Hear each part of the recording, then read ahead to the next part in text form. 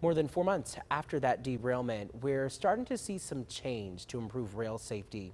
Today, there was a proposal of a new rule that would provide first responders with key information regarding hazardous materials in the event of a derailment.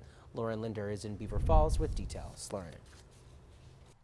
Roy's first responders here in Beaver County spent the night in hazmat training. They're always preparing for the worst, but can only do so much. The train derailment in East Palestine sparking a new measure by federal regulators that would help first responders before they even arrive on scene.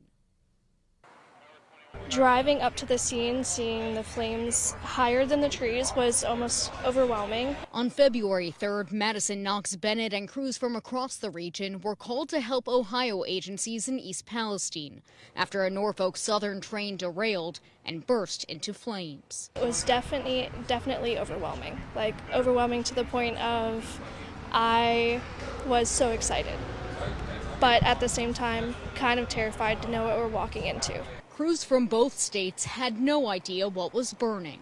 Beaver County Director of Emergency Services Eric Brewer says to figure that out, they did air monitoring and used binoculars to see placards on cars. They also checked out an app called Ask Rail, created by the largest freight railroads. Tried to Ask Rail. It did work. Through our research, initially it was flammable liquids that were on fire. The hazardous materials was not involved. They didn't learn what was actually burning until several hours later. Hazardous materials like vinyl chloride. If they had, they may have worn different breathing and personal protective equipment. This was a once-in-a-lifetime event. Now, months after the incident, the U.S. Pipeline and Hazardous Materials Safety Administration announced a proposal that would require all railroads to immediately send details of hazardous materials aboard their trains to first responders within 10 miles of an incident like a derailment.